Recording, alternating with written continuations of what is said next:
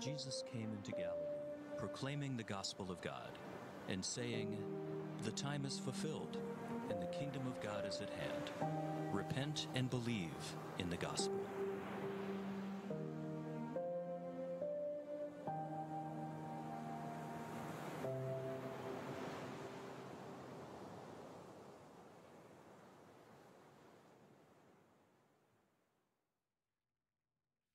Let me add one more welcome to those of us here and those that are joining us online. We're glad that we're streaming this service this morning, and for all of you that are watching, we're glad you're with us. We're going to conclude the sermon by taking communion. So those in the room, if you didn't get the communion elements, just put your hand up and ushers will come and make sure you have those. And those at home, if you'd like to join with us, you can make sure you prepare your elements before we close the service today. It's great to be together, virtually or in person over here. It's good for us to worship together and to pray together. And I want to begin this sermon with the Lord's Prayer. Some of you may have grown up praying this, know this by heart. We're going to pray it using debtors, not trespasses. It'll be on the screens. Let's pray this together.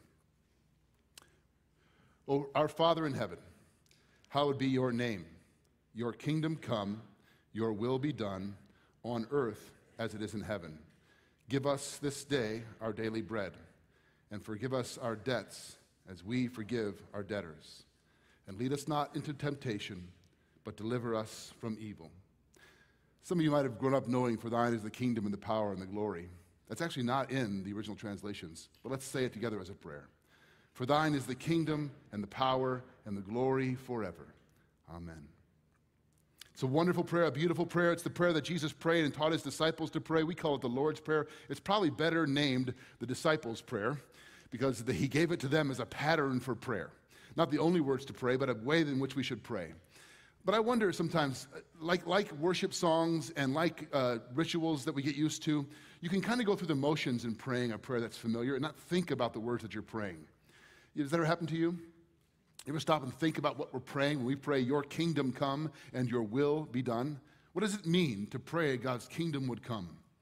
For thine is the kingdom and the power and the glory. What does it mean? We've been looking at this series in the Mark called Following the King. Jesus is our king. It's not language we use. We don't have a king. We fought a war over that. We just have presidents who act like kings. It's a very different thing. So what does it mean for us to follow Jesus as king in our culture today? What does that mean? Well, maybe the question we should ask is, what will it be like when his kingdom comes? What will it be like when his kingdom comes? We're praying, "Your kingdom come." How do we know? What does it look like? What's it like? We've referred to the kingdom in this series and in various times as the blessings of the rule and reign of Jesus in our lives. The blessings, the markers of the rule and reign of Jesus in my life and in the world. But what does that look like? Last week we looked at a parable. Remember the story? The parable of the sower.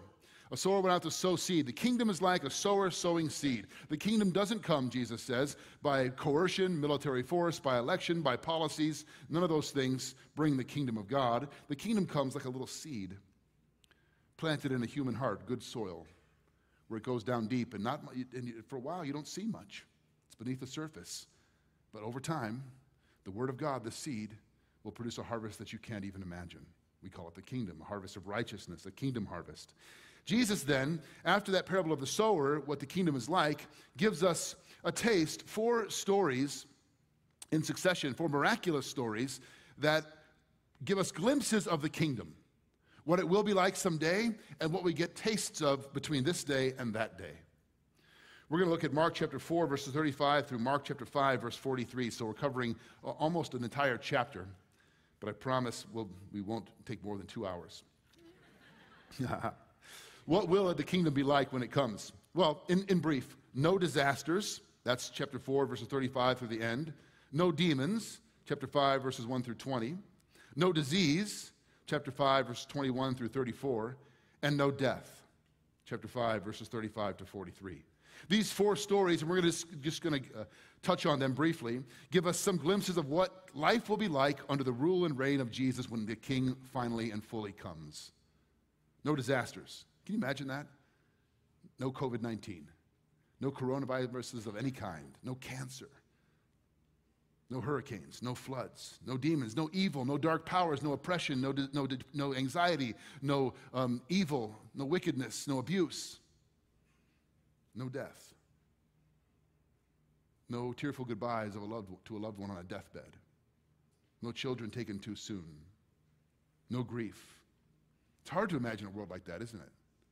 It feels imaginary because we do live in a world that is undeniably marked by disasters, storms, difficulty, disease, death. We're living in a world scarred by those things. But if you stop and think about it, what would we expect? Living in a world that denies and rejects the King, we should expect that we would not fully realize and see what we mean by his kingdom. The promise of Jesus is that he's with us in this life and will be with us in the next when the kingdom finally comes. So we're going to look at these stories, and they all happen in the same geographical region. I'll show you a map of the Sea of Galilee, this region here, for reasons that hopefully will become apparent. But when you read through the gospel accounts, maybe you're new to this, you don't know where Jesus was or where these things took place. Jesus was born in Nazareth, and most of his ministry that you read about, feeding of the 5,000, for example, Sermon on the Mount, that all happened in this region right here. This is where all that stuff took place. Capernaum was sort of his home base for the beginning of his ministry, Peter's hometown. And that's where we read the story of him sailing out and the storm that the disciples were afraid of. All that happened off that shore there in the Sea of Galilee. By the way, the Sea of Galilee, how many of you have been to Israel? Anybody? A couple of you, handful? If you ever get the chance to go, you should go. The Sea of Galilee is not really a sea. It's more like a really big lake, but not as big as the Great Lakes. It's about 3 or 4 times the size of Lake Geneva. So it's big, storms happen, but it's not a sea. Anyway, be that as it may. We're going to read a story about Jesus crossing the sea to a place called Gergesa, the region of the Gerasenes, and then crossing back and what happens. So my point is all the stuff that we read about happens up in the north part of Israel in Jesus' early life before he makes his way to Jerusalem in the south in his final days. This region here, there were 10 cities in this region in Jesus' day referred to as the Decapolis. This was a Gentile area, a pagan area. These are Hellenistic, Greco-Roman cities. They weren't Jewish cities. Jews didn't go there. They were unclean cities. That'll become important as we go. This is the reason Jesus spent a lot of his time. These stories took place on opposite shores of the Sea of Galilee. Let's look at Mark chapter 4, verses 40 through 41. So before we read this, some of you know the story. Jesus sets out across the Sea of Galilee, tells his disciples in the boat, and a storm comes up that terrifies these men who spent their life on the sea fishing. They're afraid they're going to drown. Jesus is sleeping in the boat on a cushion, which I think is funny. They wake him up and says, "Don't you care? The boat's coming apart. We're going down." He said to them, "Why are you so afraid? Have you still no faith?" And they were filled with great fear and said to one another, "Who then is this, that even the wind and the sea obey him?"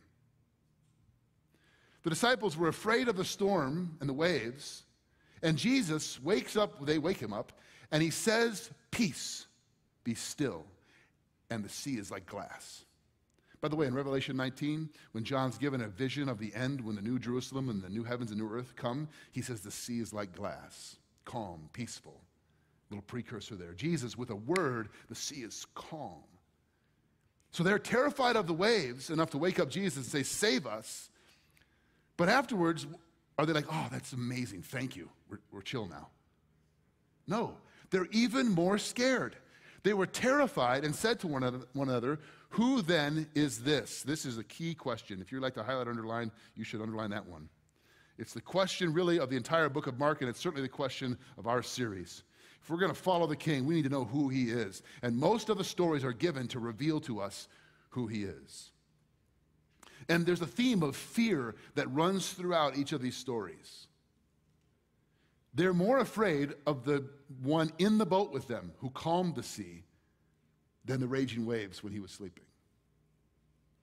Put it this way, there is a fear that Jesus brings, and there is a fear that Jesus relieves. And we need to understand both. In fact, most of us, in my experience, we want to skip right to the relieving fear. Give me peace, give me comfort, be my friend. And Jesus wants to do all that. But first, there's a fear that Jesus brings. You cannot really know or experience the fear that Jesus relieves until you understand the fear that Jesus brings. And we see this over and over again in these stories and throughout the scriptures. Fear really is the natural and appropriate response of a human being in the presence of Almighty God. When's the last time you were afraid? I mean really afraid. Not like scared somebody came around the corner and surprised you, but I mean heart trembling, terrified. What was it? I remember years ago, my wife and I took a trip to Cabo San Lucas, Mexico on a retreat with other pastors and wives. I know, rough life. But we had a fantastic time getting to know each other, worshiping, serving, and while there we went down. You've probably seen pictures of the rock formations, the arches, the stones at Land's End there.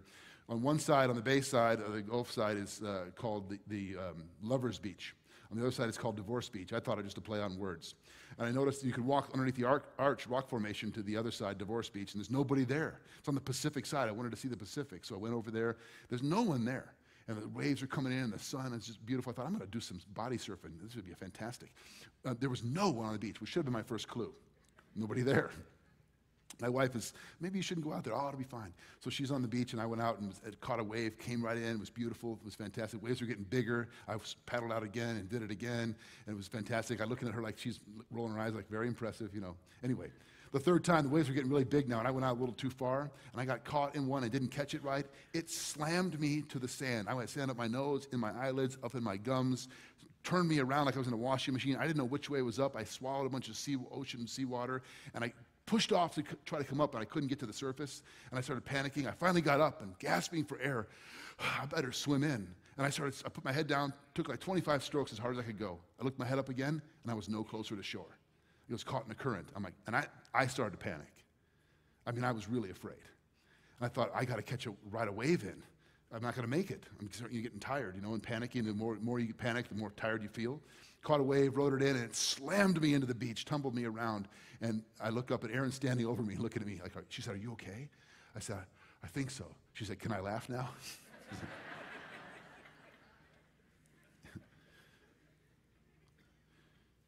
If I'm afraid of the wind and the waves, and I was that day, what about the God who made them? This is why the disciples in the boat are terrified. These waves could kill us. We know that. And this man can calm them with a word. Who is this? This is the question the disciples ask. Who then is this? It's the question that we are going to look at. The next three stories are given to answer that question. Who then is this? The next three stories in Mark chapter 5, we'll walk through them, are answering the question the disciples ask in the boat and that we should be asking. Let's look at Mark 5, verses 1 through 5. They came to the other side of the sea. So remember, they sailed from around Capernaum across the top edge of the Sea of Galilee to the region of the Gerasenes, the pagan side, the Gentile side, to the country of the Gerasenes. And when Jesus had stepped out of the boat, immediately there met him out of the tombs a man with an unclean spirit.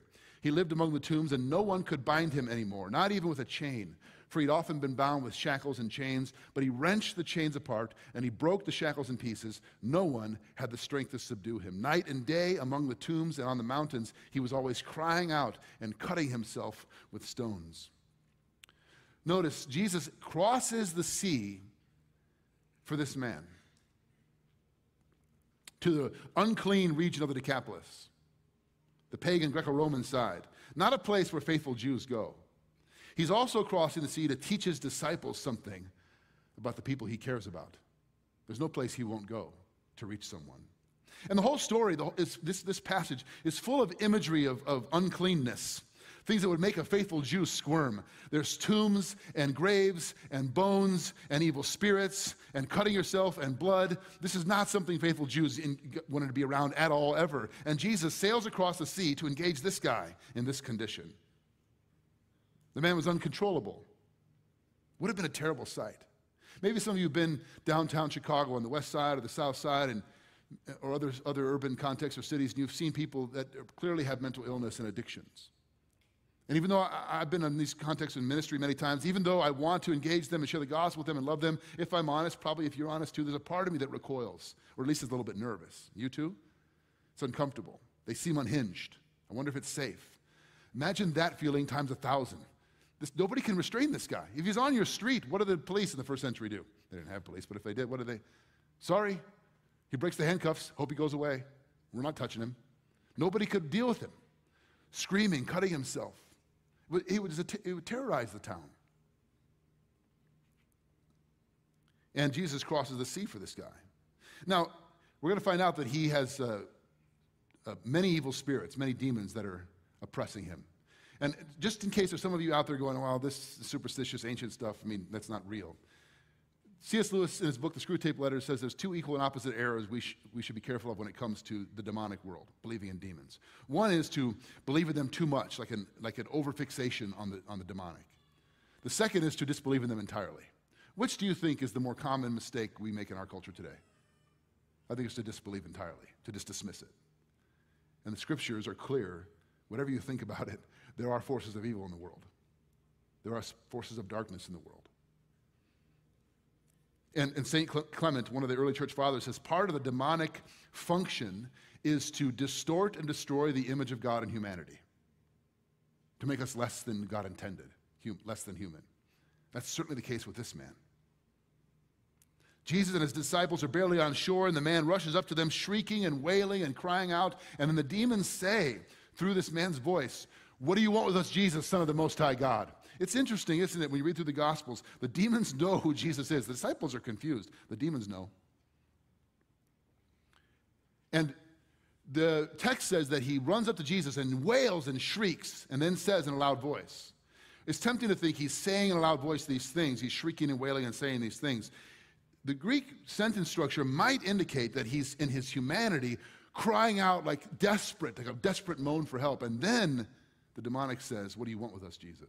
It's just a picture of total wretchedness, desperation, brokenness. Let's look at verses 14 through 15. So Jesus heals the man. And by the way, some of you will know the story. He asks the demons their name. They say, "We are legion, for we are many."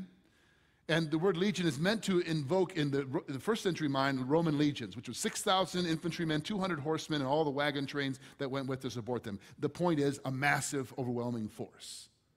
That's the imagery here. This guy is oppressed by forces way beyond his control or anyone's control. Overwhelming. Jesus asks their name and then casts them out into a herd of pigs. You remember this story? They go over a cliff and into the sea. I've often wondered, what about the poor pig farmer?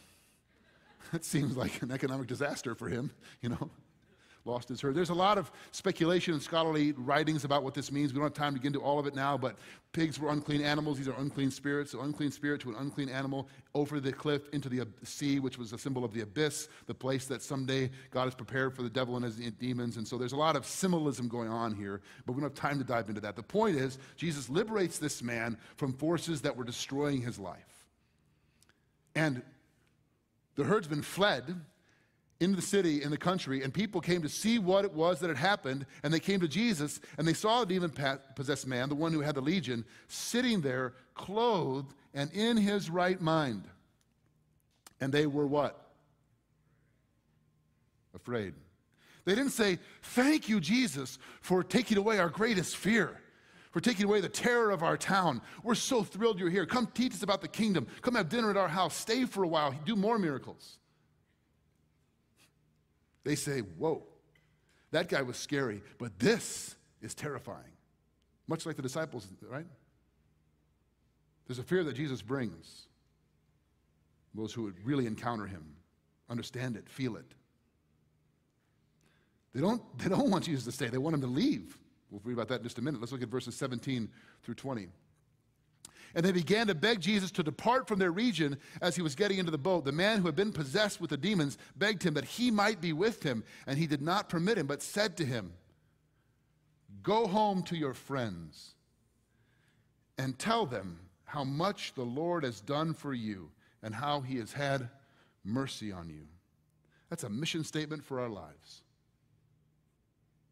And he went away and began to proclaim in the Decapolis how much Jesus had done for him, and everyone marveled. In that region of pagan, Gentile, Greco-Roman, unclean cities, this guy is the first Gentile missionary.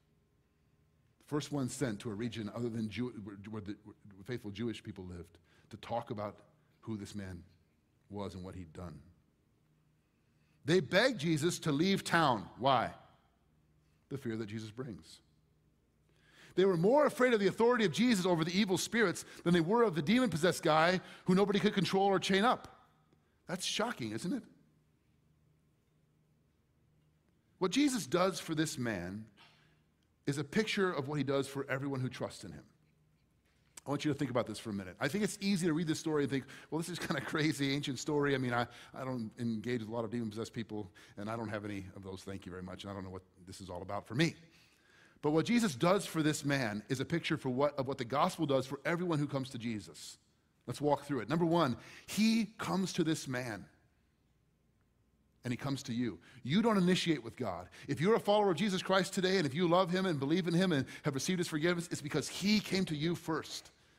He came into our world as a man. He comes to you and moves people to repentance and faith, to recognize my sinfulness and my need. So he comes to you. He pursues us in our desperate condition. Second, he confronts the darkness in each of us. Whatever label you want to put on it, there's darkness in every one of our hearts that Jesus, when he comes to us, wants to confront. And number three, he heals and restores us, forgives our sin, and restores us and gives us a hope. And then he dresses us or clothes us in his righteousness. Remember the phrase, the man was dressed in his right mind? Can you imagine what that was like for those people? Just for a minute, think about it. Your whole life, there's been this crazy guy over there in the tombs that everyone's terrified of and nobody can control. And then you come and you see him, and you can hardly recognize him. I remember years ago, we worked on missions trips on the south side of Chicago, and there was a guy named Odell who had deep addiction problems, mental illness, and though we wanted our kids to engage with the people of the community and share Jesus with them, this was a guy that we were advised, keep your kids away from him. He's just not right. One year, we went to the drop-in center, the soup kitchen where they have there, and I saw this guy, and he looked familiar to me. Who is that? And Pastor Tony said, oh, that's Odell. He's gotten sober. He's on medication. It's remarkable what's happened in his life. I could barely recognize him. Think about that times a million with this guy, right? He's dressed. No more scratching, shrieking, wailing, breaking chains, crying out. Sitting there in his right mind, Jesus clothes us in his righteousness, we're told. The scripture over and over again says that we're clothed. Ephesians tells us to put off the old self and put on the new self to be like God in true righteousness and holiness. Revelation 19 says the saints around the throne will be clothed in a white robe. It's an image of Jesus clothing us, and he restores us to our right minds, gives us an eternal perspective. And then he sends us out, doesn't he? To go home and tell your friends how good God is, all that he's done for you, how merciful he's been to you. The people of that region experienced the fear Jesus brings, and they sent Jesus away. The disciples stay with him, and they experience the fear that Jesus relieves. And that's what the next two stories are about. Let's look at verses 21, 23. And when they crossed again in the boat to the other side, so now they're coming back from the eastern shore where the Decapolis and the pagan region was, back over to Capernaum, to the western shore. A great crowd gathered about him, and he was beside the sea. Then came one of the rulers of the synagogue. Now, just pause there for a minute. Remember our stories on Sabbath day healings and the synagogue rulers and the Pharisees. Are rulers of the synagogue generally so far friends of Jesus? No, they're opponents. They want to trap him. They despise him. They want to get rid of him. Jairus by name, and seeing him, he fell at his feet and implored him earnestly, saying, my little daughter is at the point of death. Come and lay your hands on her, so that she may be made well and live. This ruler of the synagogue is also a desperate father. And desperate fathers don't care about social protocols or religious rules. Here's Jesus, who his friends and his colleagues and his peers want to get rid of, but he's heard the stories that this man is doing things that no one else can do, and my girl is dying. I don't care what my friends think. I don't care what my peers think. I will do whatever it takes. So he comes to Jesus in front of the crowd, falls down at his feet, and begs Jesus, help me, help my little girl. And we find out later she's 12 years old. She's a middle school student. And she's near death. And Jesus goes with the man. I imagine his little spark of hope. Jesus is coming. Hold on. Hold on, little girl, Jesus is coming. And a large crowd follows them. So on the way, something crazy happens, which we're going to talk about in detail. But there's a massive crowd following Jesus. Everywhere Jesus went now, news is spreading about him, so the buzz is building, and he can't really get away from people unless he withdraws to like isolated places. In the towns, there's always a crowd around him, and there's a massive crowd around him now. I remember when the Cubs won the World Series, which seems like a lifetime ago, but they did. And I went downtown, my wife and son went downtown to the parade. You know, people jammed in, shoulder to shoulder, walking the streets and celebrating. Like you couldn't not touch somebody if you wanted to get close to the Cubs because there were so many people. No social distancing in those days, right? So this is the kind of the image I have in my mind of this, a crushing crowd all around as Jesus is making his way with Jairus. And Jairus is probably like, let's go, hurry up, get these people away. We got to get to my daughter. Let's look at verses 25 through 28. And there was a woman who had a discharge of blood for 12 years, who had suffered much under many physicians. She'd spent all that she had and was no better, but rather grew worse. That sounds like a very contemporary description, right? Tried everything. Every doctor, in network, out of network, spent all of her resources, and she doesn't have anything left, and she's worse than she was. Also, a bleeding woman, was an unclean person, and she should not be in the crowd according to Jewish law, but she's there. She had heard the reports about Jesus and came up behind him in the crowd and touched his garment. For she said, if I touch even his garments, I'll be made well. Now, why does she think that? We can't go too far into detail here, but if you go to the Old Testament, the last book of the Old Testament is the Italian prophet Malachi. Just want to see if you're listening. It's Malachi. In Malachi chapter 4, verse 2, some of you are like, okay, but you're listening now. In Malachi chapter 4, verse 2, there's the prophecy about the Messiah. There will be healing in his wings when he comes. Wings, the Hebrew word for wings is the word kanaf. It also can mean corners. And if you ever see a Jewish, Orthodox Jew with their prayer shawls, and they have their prayer shawls, right? The corners have these tassels attached to them, and with 5 knots for the 5 books of the Torah. Anyway, those corners are called their kanaf, or their wings in Jewish tradition. So the legend grew about this prophecy that the Messiah, when he comes, will have his prayer shawl, and his prayer shawl, the kanaf, the wings, corners of his prayer shawl, will possess powers, healing. So if I could just, I don't want to make a scene. I don't want to get exposed. I don't want to be shamed publicly like I've been many times in my life. I just want healing. And maybe if I could just touch the corner of his wings, his kanaf, his robe, I could be healed. So she does that. And she is healed. Her bleeding stops. But nobody knows this but her. And apparently somebody else, which we're going to find out. She's a total social and moral outsider. But she had enough faith to come to Jesus, even though she was in complete faith. Let's look at verses 30 through 34. And Jesus, perceiving in himself that power had gone out from him, immediately turned about in the crowd and said, who touched my garments? And his disciples said to him, you see the crowd pressing around you, and yet you say, who touched me?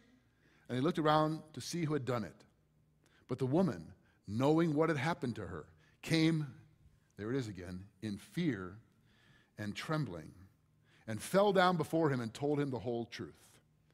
And he said to her, daughter, your faith has made you well. Go in peace and be healed of your disease. This is an amazing story. I don't know if we quite grasp it. Jesus could have just said, like in his own mind, thank you, Father. I know that one was made well, but I've got, to get to Jairus' daughter. That's more important. Bleeding woman, dying child. I can come back to her later even, but she's healed. Nobody else has to know. Let's keep going. That's what I would have done. Seems logical, seems right, doesn't it? He doesn't do that. He stops and he says, who touched me? Which is, the disciples are like, that's ridiculous. What do you mean who touched me? Everybody's touching everybody in the crowd. What do you mean who touched me? Jesus goes, no, someone touched me in a unique way. Power has gone out from me. And there's only 2 people in the whole crowd who know what he's talking about. Jesus and the woman. Everybody else is like looking around. Jairus must be desperately going, come on, Jesus. But he won't let it go. And the woman realizes he won't let it go. And so she comes sheepishly, shamefully, out from the crowd. I kind of envision her like peeking out from behind, like, can I get away with this? Why does Jesus do that? She had been healed physically of her bleeding, but she wasn't restored fully until she meets Jesus face to face. She's still hiding in the crowd. Here's maybe the spiritual point for us. You can't just come to Jesus to get a little something from him. If you want to follow Jesus, you got to come out from the crowd. You can't be anonymous. You can't stay hidden. You got to come out from the crowd and meet him face to face, because he calls her daughter. Go in peace in front of everyone. You're accepted. You belong. You're one of mine. It's beautiful. It's powerful. You know the hymn, Amazing Grace? We all know that hymn. There's that line in there, "'Twas grace that taught my heart to fear, and grace my fears" what? Relieved. There is a fear that Jesus brings, and there is a fear that Jesus relieves. And grace does both, and we need both. And at this very dramatic moment, something really tragic happens. Verses 35, 36. While he was still speaking, there came from the ruler's house some who said, "Your daughter is dead. Why trouble the teacher any further?" But overhearing what they said, Jesus said to the ruler of the synagogue, "Do not fear, only believe." Can you imagine it? Can you imagine Jairus? The messengers come and say, "It's too late. She died. It's no good bothering the rabbi now." Anguish, grief, anger at God, at Jesus. I know some of you have felt that. Why did you delay? Why did you wait?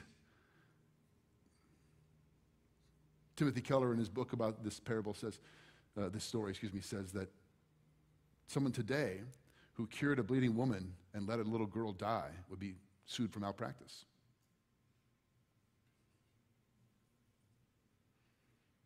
The first thing Jesus says to Jairus is not, "I'm sorry," or "Don't grieve," is what? Don't be afraid. Just believe. Frederick Buechner, in his book, The Alphabet of Grace, says the opposite of faith is not doubt, it's fear. The most commonly given command in scriptures is some form of "do not be afraid." And the truth is, God's sense of timing often confounds us. Grace almost never operates on our schedule. Jairus comes to Jesus for a cure for his daughter, not a resurrection. But he's about to get more than he asked for, which is also just like Jesus. But before we read the end of the story here and make a few observations and then come to the Lord's table, I just want to speak to those of you who have lost someone, particularly those of you who have lost children or grandchildren. I think Jesus says to you, there is pain, there has been death, there is even a delay, but there is also a resurrection. That's why he says to Jairus, "Don't be afraid, just believe." In this delay, which Jairus feels has been the end, I think the gospel tells us there is pain, there is death, there is even a delay that we don't understand. But there is also a resurrection. Let's read the last part of the story. "And when he entered, he said to them, 'Why are you making a commotion and weeping? The child is not dead, but sleeping.' And they laughed at him." Of course they did. These were, by the way, a combination of family and professional mourners, those who would gather outside Jairus' home and weep and wail loudly to communicate to the whole city and town and village of the calamity, tragedy that had befallen this family. They know a dead body when they see one. We're removed from death, most of us sanitized and insulated in our culture, but in the first century pagan, Greco-Roman ancient world, they knew what a dead body looked like. They weren't confused. They laughed. They said, "What are you talking about?" And Jesus put them all outside, which I think is funny. "Okay, you want to laugh? You stay out here." Brings mother and father and his closest with him. Taking her by the hand, he said to her, "Talitha cumi," which means, "Little girl, I say to you, arise." And immediately the girl got up and began walking, for she was 12 years of age, and they were overcome with amazement. How tender is Jesus? "Little girl, arise," and she does. Jesus says to all of you who are experiencing delay, and wonder if he's there, if he cares about his goodness. The delay we experience in this life is not final. Jesus is. He has the final word. He's king. He's king over disasters and storms. He's king over disease. He's king over cancer. He's king over even death itself and all the dark powers of this world. Remember the question the disciples asked while trembling in the boat, who then is this? Let's ask this question as we finish. What do we learn about King Jesus from this story? Well, first, we learn there's no place he won't go to reach someone. There are no lengths, no seas he won't cross. He'll pursue us into the darkest place. And number two, there's no dark power that he cannot drive out. I think for many of us, we begin to think about people as they're beyond help, they're beyond hope.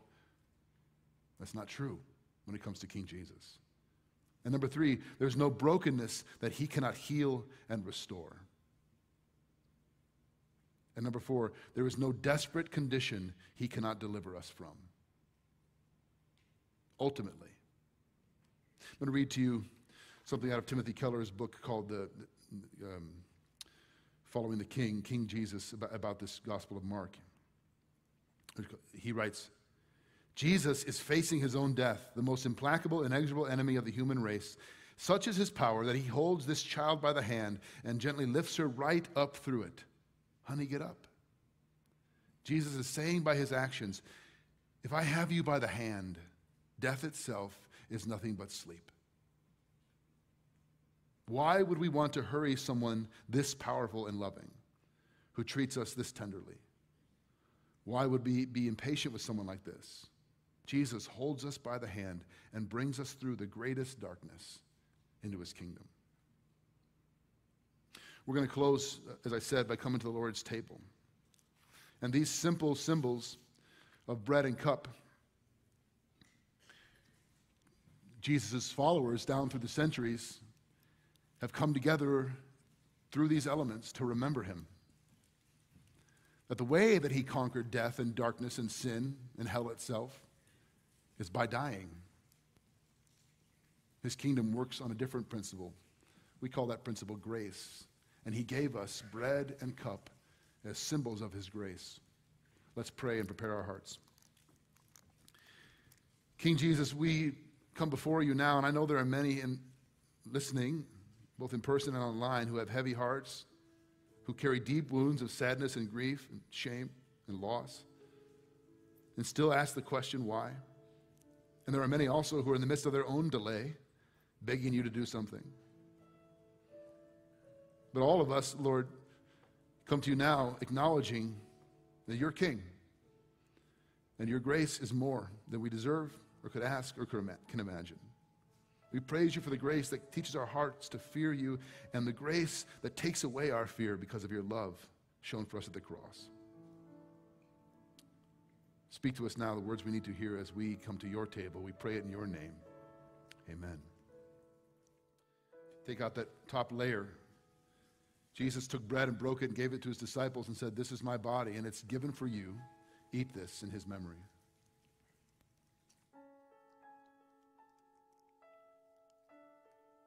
I like to think of the sound of crinkling as the Holy Spirit in the room. Jesus says to us now, this is the new covenant in my blood shed for the forgiveness of your sins. Drink this and know that you are washed clean in his love. Amen.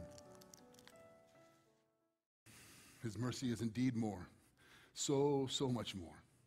Brothers and sisters, go now in the grace of King Jesus.